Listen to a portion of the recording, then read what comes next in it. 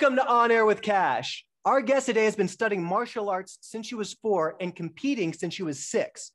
By the age of 11, she had become a second-degree black belt in Tae Kwon Do and a first-degree black belt in extreme martial arts. She appeared in the feature film Between Worlds starring Nicolas Cage as young Julie, where she performed her own stunts. She just finished filming the indie holiday comedy Christmas vs. the Walters with Shawnee Smith, Dean Winters, Chris Elliot, and Bruce Dern. She plays Zoe in the feature film Bad Therapy with Alicia Silverstone, Rob Corddry, and Eric Griffin, available to stream now on Hulu, Amazon, and Apple TV. Please welcome Paris Bravo. Woo! I just got to say really quick, you have a great radio voice. Thank you. It's perfect. Oh my God, you're too kind. I've been working on it for a bit. I was working in voiceover for years, so I think it's something's rubbed off on me. Thank you. Great job. I know, how are you? It's been a minute. I used to see you and your mom at premieres and events, and then everything was on hold the last year.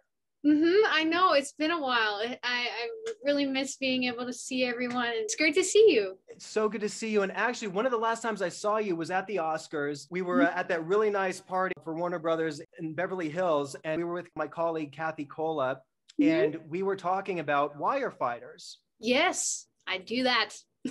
I had been following them for a bit. I had a colleague of mine, she races motorcycles, she does a lot of stunt work in movies, and she was posting about wire fighters, and Kathy and I were finishing a project. We're like, we got to take a class available. We lucked out, it was right before the pandemic started. They kept featuring you, and I honestly, I was a bit intimidated seeing what you were doing. I'm like, there's no way I can do this. I was afraid about Yes, of course you can. Being able to see Chris Young, he's the one who kind of ran everything. Oh, I know Chris. He's all, he is incredible. And I got the opportunity to be able to work with him.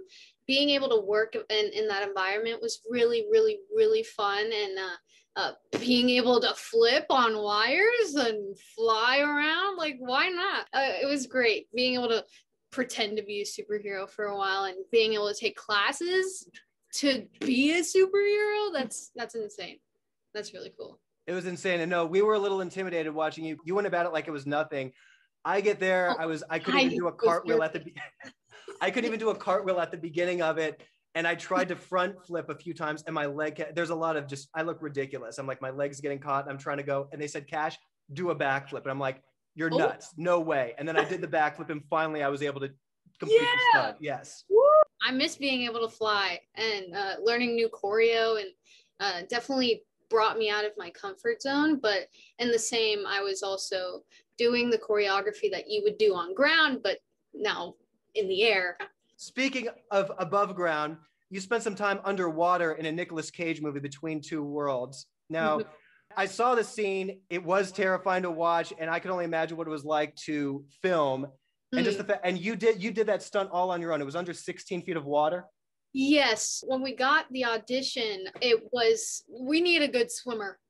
So I was like, I can do that. The next time we got there, and I learned how to use an apparatus, the scuba gear, within 5 minutes, and waded down, and I had a wetsuit under all my winter clothes, and definitely a different experience when you get dragged underwater and have to basically, you get superpowers. So if you guys ever want to watch it on Netflix, it's called Between Worlds with Nicolas Cage. I was just so excited to be a part of that, and the experience, the nerves and everything going on around you, and having to be put in this tank. It wasn't a lake or a pool. It was a tank at the studio. Yes, it was under, and it was 16 feet. And it was huge, and they would bring me down. I would go under with the oxygen.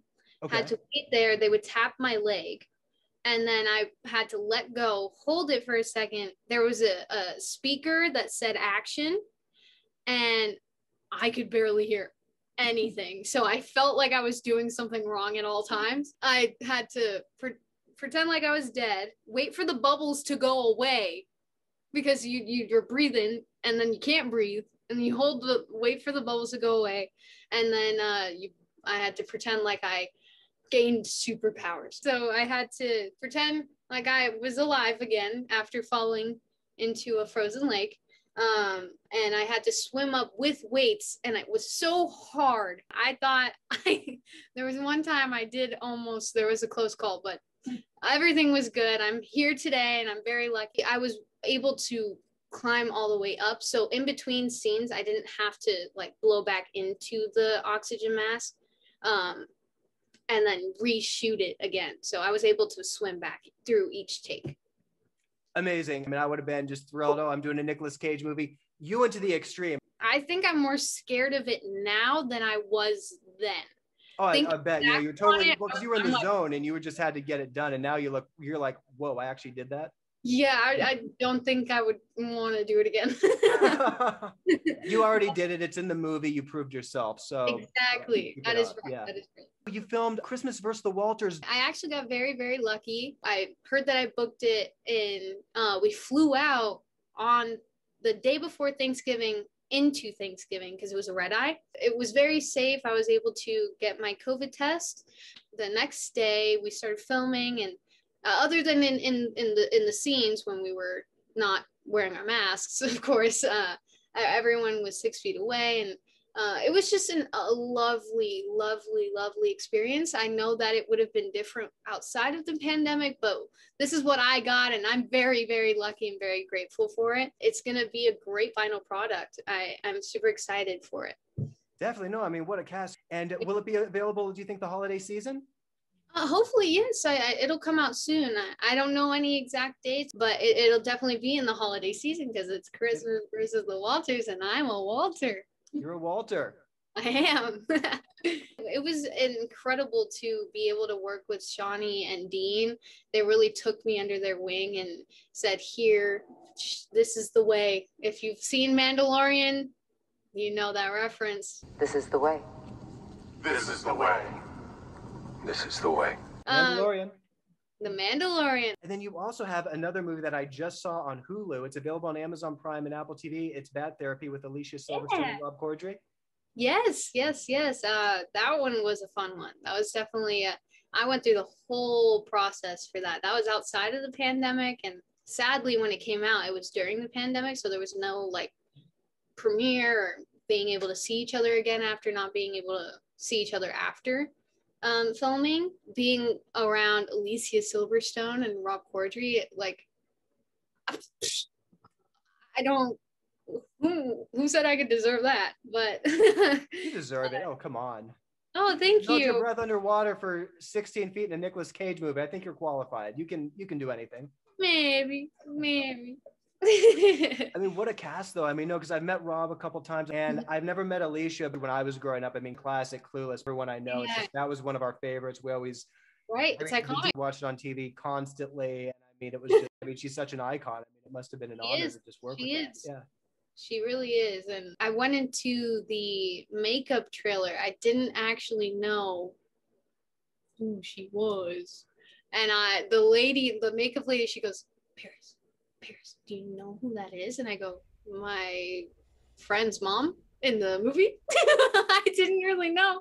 And then I just heard her in a performance. She was filming a scene. And I was like, dang, she's good. Because she was screaming. I was like, whoa. And it was just great to be in someone's presence like that, and she definitely knows what's up in this industry. And same with Rob. He's all of them are just so sweet. It was an honor to be a part of that film. That was one of the bigger things I had done towards the beginning. Absolutely. And I mean, even your character Zoe, you play the best friend of Alicia's daughter. And I mean, it's a very funny movie too. And it's honestly, it's like, it was all those locations were where I grew up. I mean, I was born in Santa Monica. Even the vintage store that you and Louise go into, I mean, I can't tell you, I mean, I went through a total like 60s and 70s phase when I was a teenager. Yes. So I spent a lot of time in that vintage store, and I used to wear bell bottoms and have Jim Morrison hair and everything. It's so trendy. It's so popular. I feel like, yeah, those are like friends I went to high school with. So, and then just even the parents, there's so many, it just seemed like very, relevant and real, and actually a true story. It's based on a true story, and really? A psychotic therapist decided to ruin a marriage, but in the end she didn't get to that. Oh well, watch it on Hulu, you can find out. Gotta watch it. Maybe she does, maybe she doesn't. We're just throwing you off psychologically. Yep, that is it. That's what the bad therapist does. Being able to work with Anna, she's so successful now. I'm so proud of her. And just being able to have that connection and if you do watch it, don't do drugs. Have you two been smoking marijuana?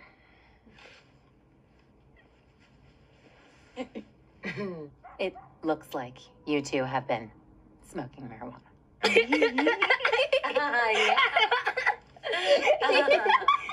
All right, we are taking Louise home right now. To the audience out there, don't do drugs. Never. It was a fake, it was vegetable oil. Reading over the scenes and all of that, and then going into filming and being able to work with the director and all of it. It was great. When you said you didn't know who Alicia was, I had a similar experience. The studio that I was working at, there was an actor who came in recording a commercial, and he had his just like his assistant. Mm-hmm. And then the director says, Cash, he could really use like a real actor. Would you mind just coming in? I'm, oh yeah, sure, no problem. And he was super nice. So we're talking, and he looked familiar, but we had to play brothers, and so we were. Yeah. Okay.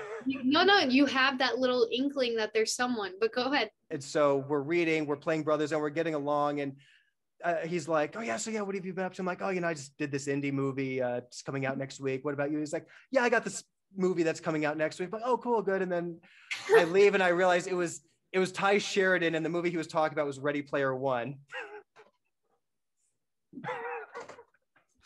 It happens. We all go through it. It really does. And then the next time I saw Alicia, I knew who she was, and I was like, my dad had a crush on you, that type of thing.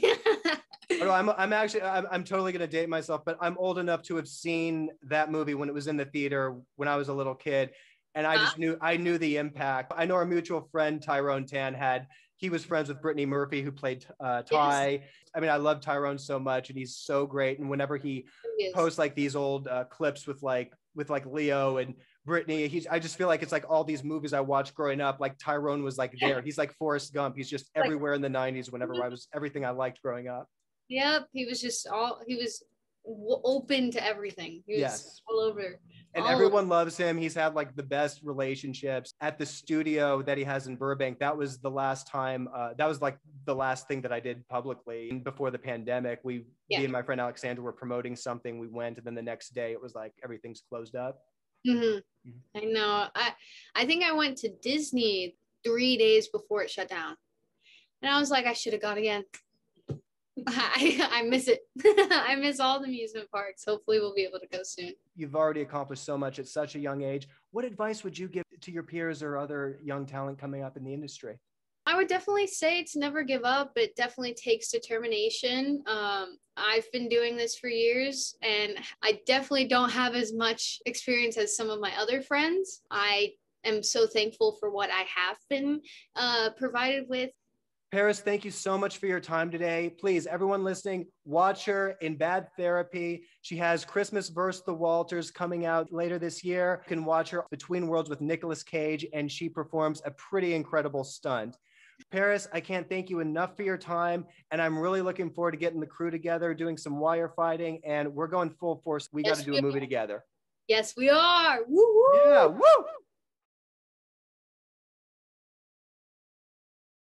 Thank you so much for hanging with me and Paris Bravo today. You are on air with Kash. Woo woo!